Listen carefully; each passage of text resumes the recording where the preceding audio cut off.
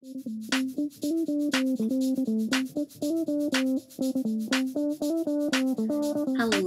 and welcome to the first episode of my new kind of podcast YouTube series situation. I'm going to call it Running on Pixie Dust, I think. And this is episode 0. So this is the first trial run of this little series that I will be continuing. I really wanted this to be for listening on your hot girl walks, while you're cleaning, while you're multitasking. You could be cooking, you could be working, whatever you want. I did want this available on my YouTube channel, so if you're watching, welcome or welcome back. And you'll notice I have a special character on my t-shirt, and for those who are not looking and cannot see, it is Mr. Dopey himself.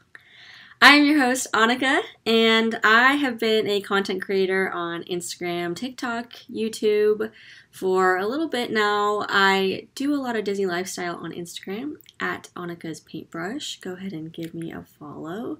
And I also wanted to leave that open for any DMs, any suggestions for this little podcast series, and would love to chat with you about that.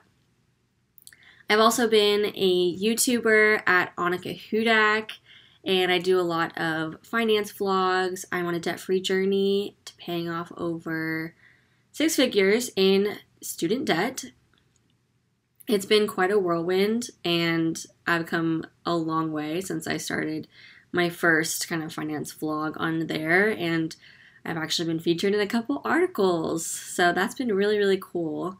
And it's also brought me to meet new people. I've been on a couple of podcasts for not just my love of Disney, but for being so open about finances and money and being a creator while also working full-time and how to juggle all of that. I actually do daily life vlogs on TikTok at Annika Hudak, and just kind of to share what my days in the life look like as an Orlando local with my beagle puppy Cinnamon. If you're watching, she's tucked behind my bed pillows there.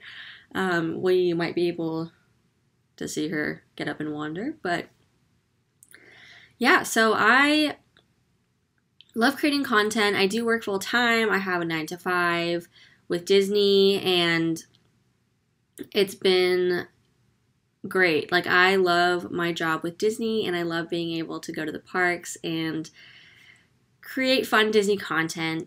A little background about me is that I work in tech and digital for Disney as a product manager, but this is not affiliated with the brand or the company. This is just for fun, and all thoughts and opinions are my own. Has to put that disclaimer out there. I am an avid Run Disney participant. So, what is Run Disney? Well, it's the thing that's been draining my wallet for the past few years. But other than that, it's when you run races in the actual Disney parks and on Disney property. And some of the races go through backstage of some of the parks. Some of them go park to park. Some of them go to all the parks in one race. And by all the parks, I mean all the parks here at Walt Disney World.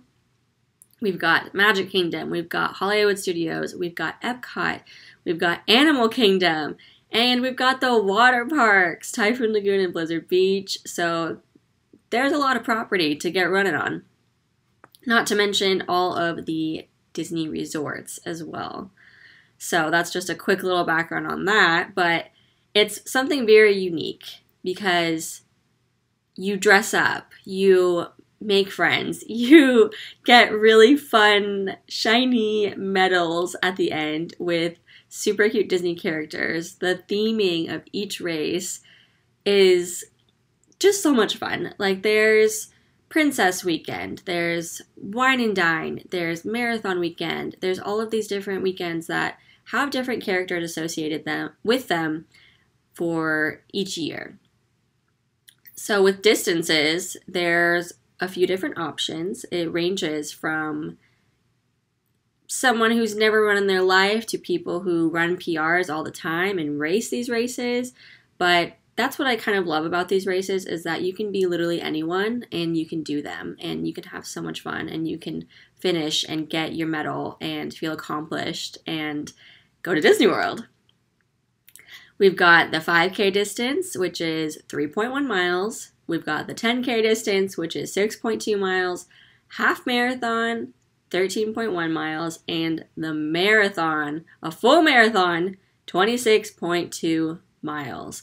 Now, all these distances are not offered with every race weekend throughout the year, so they're kind of sprinkled within each weekend. And now what I mean by that is, let's say, for example, we just had Princess registration the other day, and Princess is very unique in that it offers a sunrise yoga, and then a 10K, and then a half marathon, and I actually just skipped over the 5K. It also offers a 5K. But there are things called challenges, and this is where I come in because this is my favorite thing to participate in.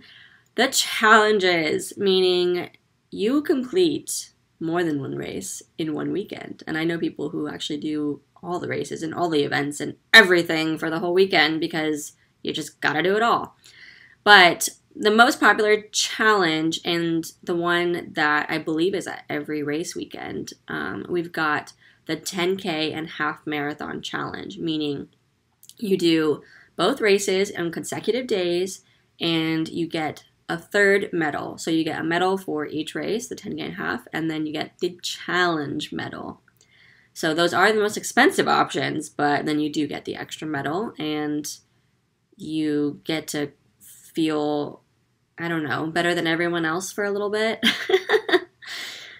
But something for marathon weekend, which is coming up in January, and I'll talk to you in a sec of how that weekend is very important for me. We've got the Goofy Challenge, which is actually a half and a marathon combined on the consecutive days that weekend. Or we've got the Dopey Challenge. I have to take a deep breath after saying that one because, whew, it's really recently sunk in that I've signed up for this challenge. But some backstory, if you don't know, the Dopey Challenge is a 5K, a 10K, a half marathon, and a full marathon. 4 consecutive days, one weekend, 48.6 miles. Just let that sink in. Wow, I'm exhausted just kind of explaining that. Ooh, yeah, I'm stressed. So I'm excited though. I think it'll be great. But yeah, just a little bit of backstory of those races, and I'll dive into that a little bit more in this podcast and in this lineup of episodes. So I did mention, there's yoga for the Princess weekend. There is a post-race party for the Wine and Dine race weekend, which is in November. There's all these fun things, and I get suckered into signing up for a lot of them. I don't do everything every time, but I like to do at least one race per weekend.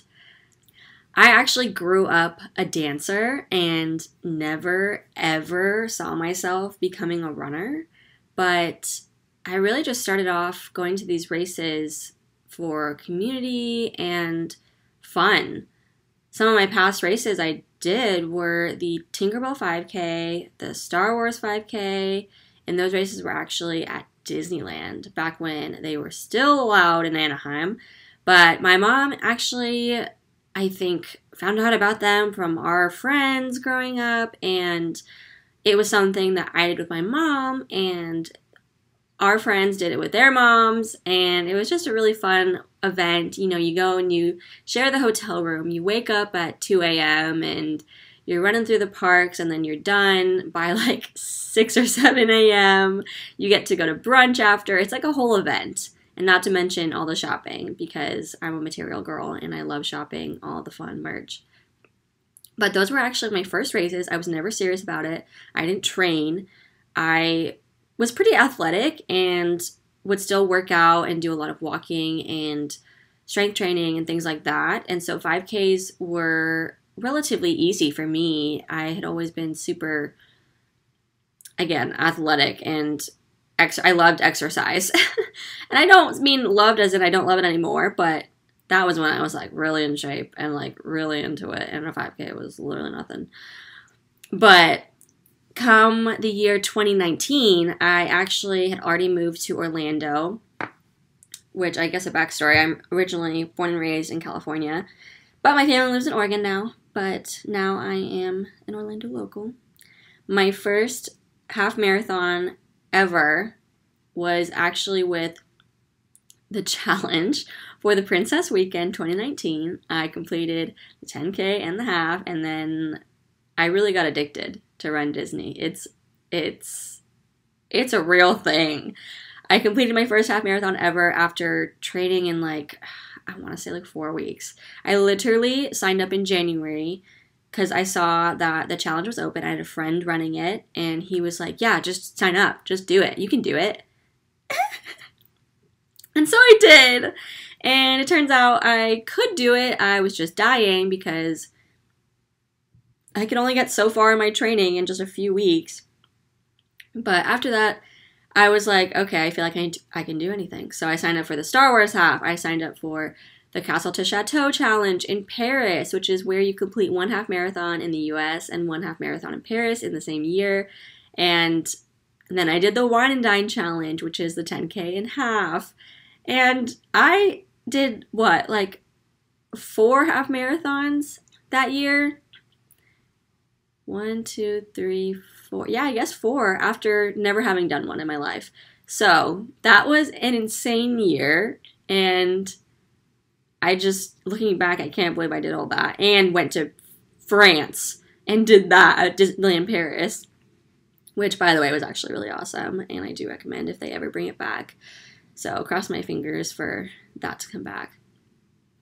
The funny thing is, I used to prep like the night before too. Like I wouldn't prepare for these races. Like I would just kind of run whenever and pick out whatever race clothes I wanted the night before, and wasn't in really good gear. And I think I had Brooks running shoes at the time, but I think I only bought them after like my first half. I wore like some old Nikes for my first half, which was a big mistake. Don't do that. But yeah, now I take them like seriously. Now this is a part of my personality, hence the whole podcast series coming up. So as far as upcoming races, I've got the Wine and Dine Challenge this year, November. I've got the Dopey Challenge in January 2023. I've got Princess 10K. I just registered for that one, 2023, and that's next February. But I wasn't sure I wanted to sign up for Princess because it's going to be so soon after Dopey Challenge and I will be dead. So I just signed up for the 10K because I knew I would have FOMO and I have something to look forward to after Dopey. So yeah, we did it. But I wanted to touch upon why I wanted to do this series, why I wanted to even start this podcast vibe, which at the time that I'm filming this, I'm not even sure I'm going to actually load it into like podcast platforms. I definitely want to put it on my YouTube channel, so I'm definitely filming it, and I want to have a little playlist going there because I've taken a little hiatus from YouTube, but I do want to come back to life. And I say that every few months, but it's fine.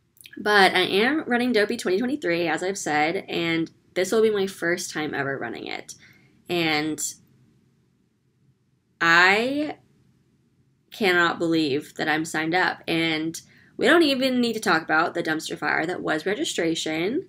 If you don't know, registering for what's called Marathon Weekend, which is that race weekend where the Dopey Challenge takes place, it was insane. Like, I'm sure there's many podcasts out there and many paragraphs of people on Facebook groups who have a lot of choice words for how that day went. But after hours of sitting on the Run Disney website and waiting my turn to register, I did get in for the Dopey Challenge, and I just about passed out. But yeah, long story short, I got in, and my close friends who were trying to get in got in as well. So very grateful, and that's all I'm going to say about that. But I really wanted to make this to not only hold myself accountable, but also inspire others and to just keep track of my progress, have something to stick to that will really push me to stick to training as well. So I really want to make this about training updates, highs and lows of the week, countdowns, setting goals, talking about my experiences, and not only having conversations revolving around Run Disney, but also tap into the big picture, including life updates. So I really want to get on my soapbox here and just chat. Now, with all that being said, welcome to week 0. Now, why did I sign up for the Dopey Challenge? Why would someone put themselves through that? Why on earth would someone run 48.6 miles in one weekend if they don't have to? Great question. Well, like I said before, I do like to sign up for at least one race each weekend and participate in the Run Disney fun. I will say that there's just an energy at Run Disney races that is so unique and so overwhelming in the best way that it really just, that's what makes you come back. And I had signed up for the 10K this past January, and showing up to that weekend, it was marathon weekend, and there were other people standing next to me who were doing the challenges, or maybe they were in the same boat as me, that they only signed up for one of the races, but being surrounded by people who are doing the Dopey Challenge and knowing that this is not their only race that weekend, but they're still there, peppy and bright-eyed, bushy-tailed. And I remember standing in the corral at, 3 a.m. or whatever time it was. It was really cold that weekend, and you're kind of just standing there with nothing else to do. I didn't have a running buddy for this particular race, so I was on my own and just kind of feeding off of the energy of everyone surrounding me, which is definitely possible, and it's just as fun. But I was standing there, and I think I literally started just crying because there was just so much energy, and everyone is so hyped and so pumped, and people go all out with their costumes, and the MCs for when we're standing in the corrals and the people who tell us to go across the start line, they are always hyping us up. They always play heartwarming videos.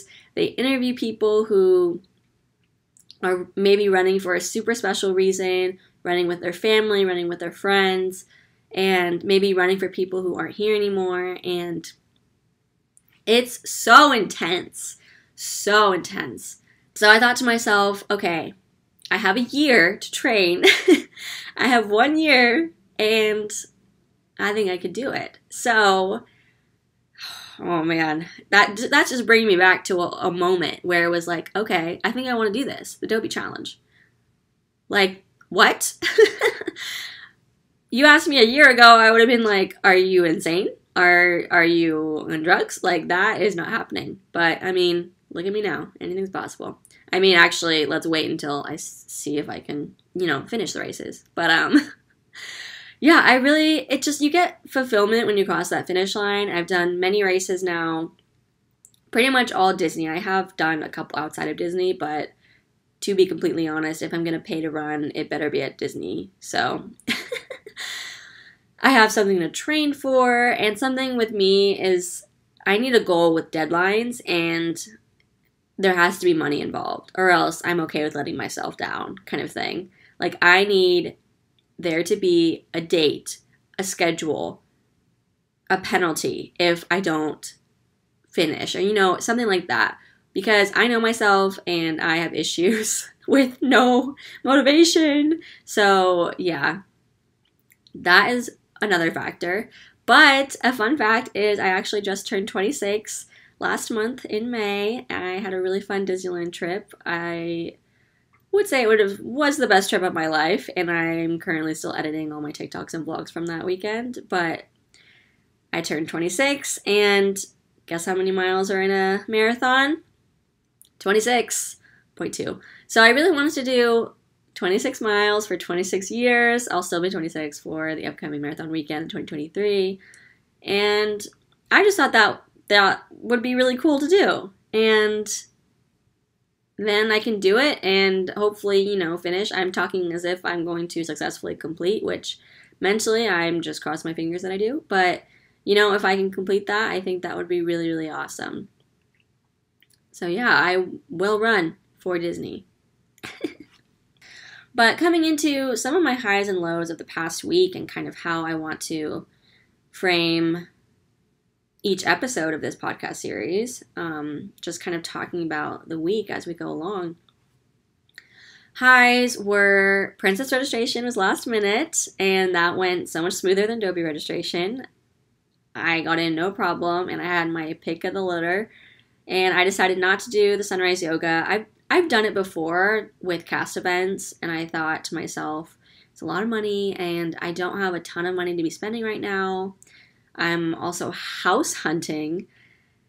Oh my god, house hunting is the actual worst. I thought it was supposed to be fun, and it's just been stressful.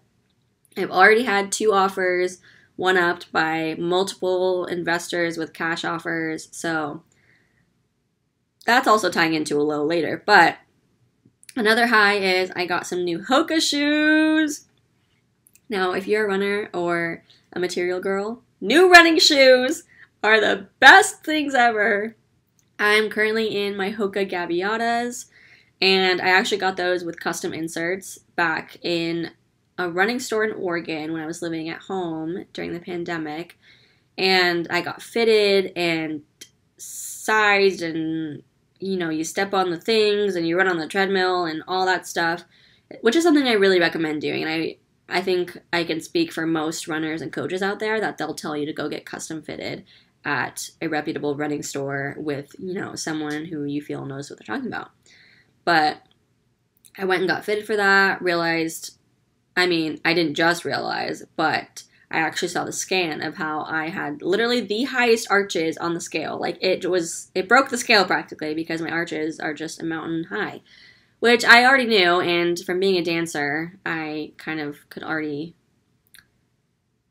work with holding my weight on my feet differently. But custom inserts, man, those are fantastic. A lot of money, but it's your feet we're talking about, and you're going to put a lot of miles on them. So I would say invest in your feet. But a couple shoes that I did order were some more Hokas. I got a pair just for everyday walking.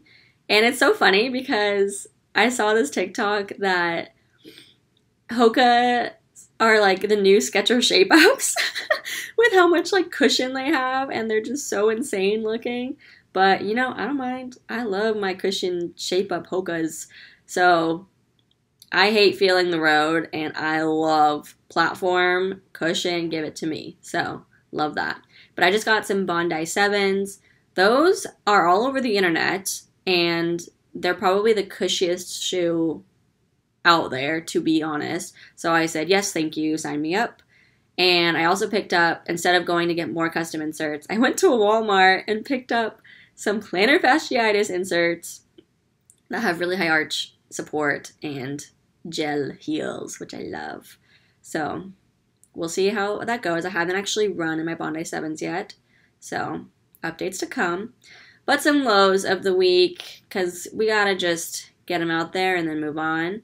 But I was super low energy, and house hunting has really taken a lot out of me.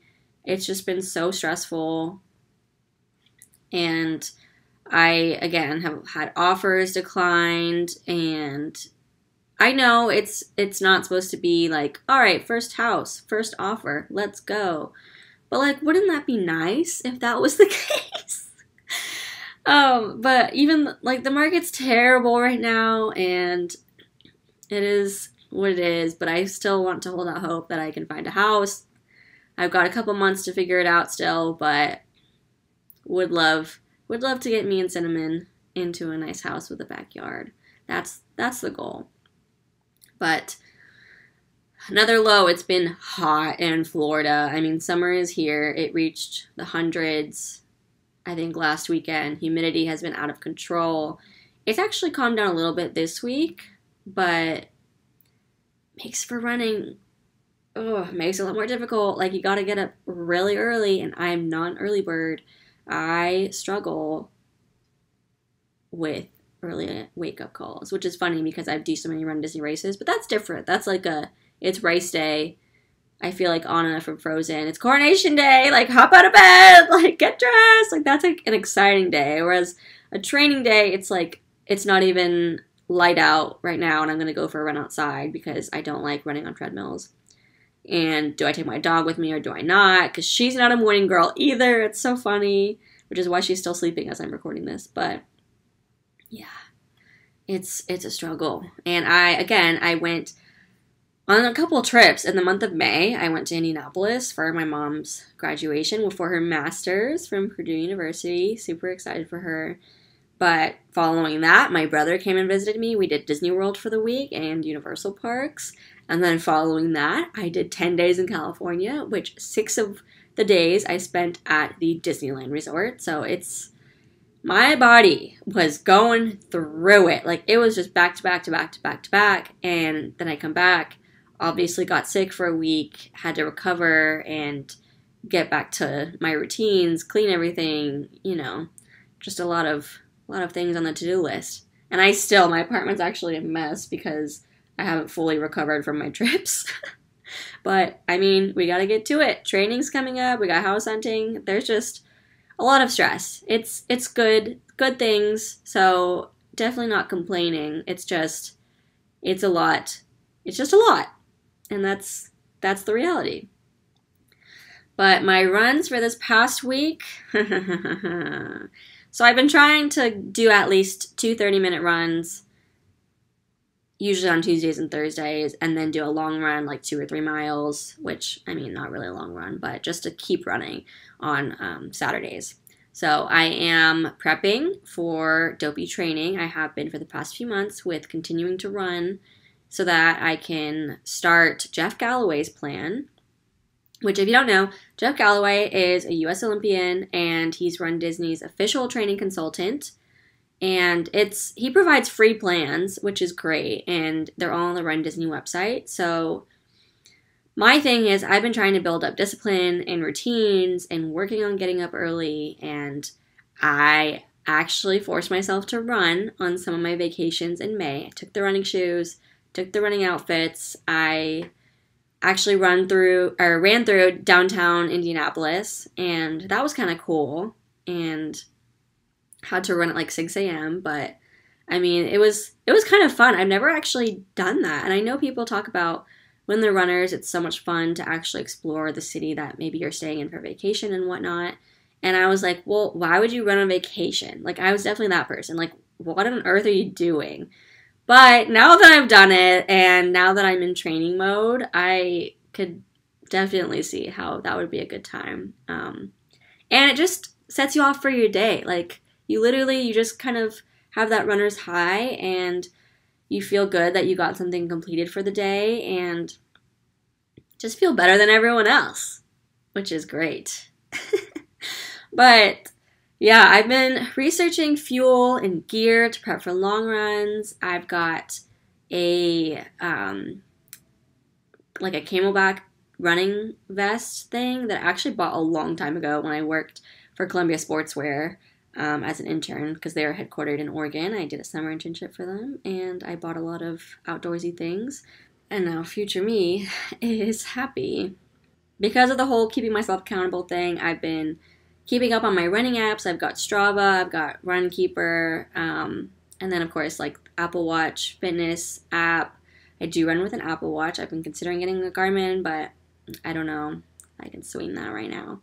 But I did start a Facebook group as well. It's like got a ridiculous name because it's just funny. But I did start a Facebook group with a couple of my friends so that we can all post and keep each other accountable, but also have somewhere to just share our victories, maybe our runs that suck, or maybe our walks that were great in a cool place, and all of that stuff. So I think having a community is a huge aspect of keeping you, one, accountable, but also making it fun and giving you a space to brag about yourself and not feel annoying to people who don't care.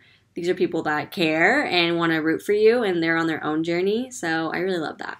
Okay, so final little segment, by the numbers. We've got our countdowns. Countdowns from the day that this is posted to my upcoming race, which is Wine and Dine Weekend, November 3rd through 6th, 2022. We've got 4 months and 7 days. Oh my God, really? Only 4 months? That seems like a long time, but it's going to fly by. Okay, Dopey Challenge, January 4th through 8th, 2023. We've got 6 months, 8 days. I did want to do like a day countdown, but that seemed a little bit harder to digest. So I did the days or the months and the days countdown.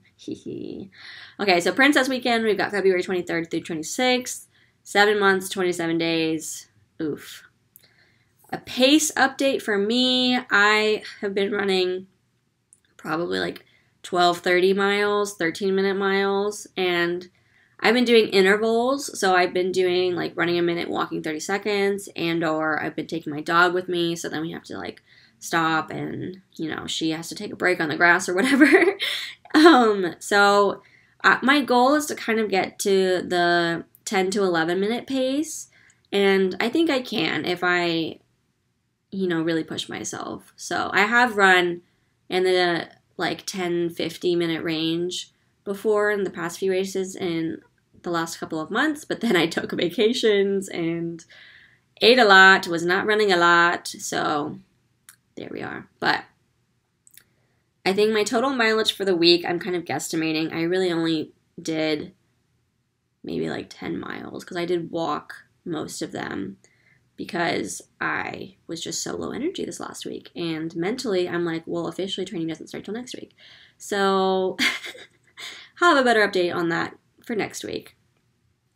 Speaking of next week's episode is going to be all about how first official training week goes. I'm going to have a guest of one of my good friends who she's a real runner, and you will learn that about her when she comes on. But she's someone who's actually done the Dopey Challenge multiple times.